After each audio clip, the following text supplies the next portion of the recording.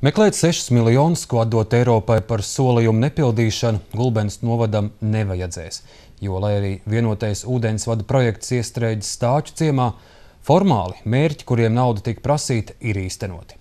Vides ministrija sola sekot līdz tam, lai kvalitatīvs ūdens tomēr nonāktu arī līdz cilvēkiem un slavē viņu aktivitāti. Taču tā kā projekts aizsākts jau pirms daudziem gadiem, viņi arī piebilst, ka iedzīvotāju iesaistīšanās būtu vairāk noderējusi tā izstrādes stadijā. Tematam seko Gulbene. Jau pirms mēneša pa šīm caurulēm vajadzēja sākt plūst tīram, kvalitatīvam un krietni dārgākam ūdenim no kopējā Gulbenes novada ūdensvada. Taču iedzīvotāji tam pretojas, diennaktīm stāvot sardzē un neļaujot projekta ieviesējiem vecajiem krāniem tuvoties. Internetā, Albas mājaslapā bija tāda informācija, ka, ja ielaiž šo te viņu atdzelžoto, attīrīto ūdeni, vecajās, kuras nepārbūvēja, ja tās vadus visus, ka ūdens kvalitāte tad ir nulle. Tātad mēs par kvalitāti nulle maksāsim pusotru tarifu vairāk. Bet es nesaprotu, es esmu strādājusi pie ūdensvadiem un pie drenāžas. Mums vienmēr projektā bija kaut kādi gan neparedzēti izdevumi, gan arī izmēģinājumi, laistījumi bija. Ja gadījumā kāda caurules plīst vai nāk fontāns. Bet šeit saka, nē, te nekas nav, te uzreiz dzīvotāji maksās.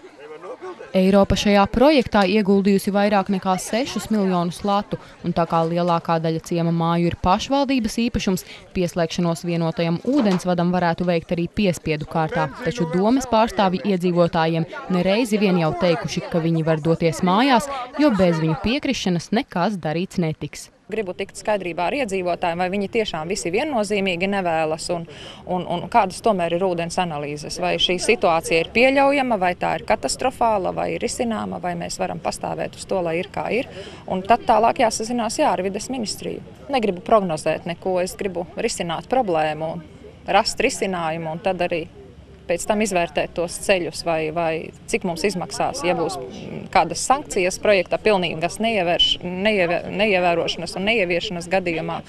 Un kā var atsaukties tas, ja ūdensvadam tomēr būs jāveic uzlabojumi un ūdens sistēma būs jānodrošina kvalitatīva un pakalpojumi būs jāsniedz iedzīvotājiem atbilstoši prasībām. Arī tas kaut ko maksās, ja tas būs alternatīvs risinājums, ne šis. Vides ministrijā saka par sankcijām runāt pāragri, jo Eiropas līdzfinansējums piešķirts tieši ūdensvada un kanalizācijas tīkla izvilkšanai līdz Stāķu ciemam, un tas ir izdarīts.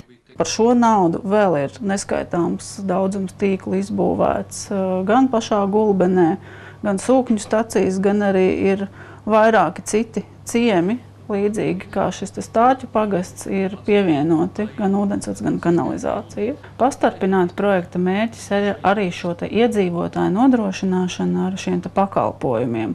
Un to projekta iesniegumā Sijā Alba ir arī norādījusi, ka viņi plāno pieslēgumu nodrošināt arī šiem 1000 un vairāk iedzīvotājiem.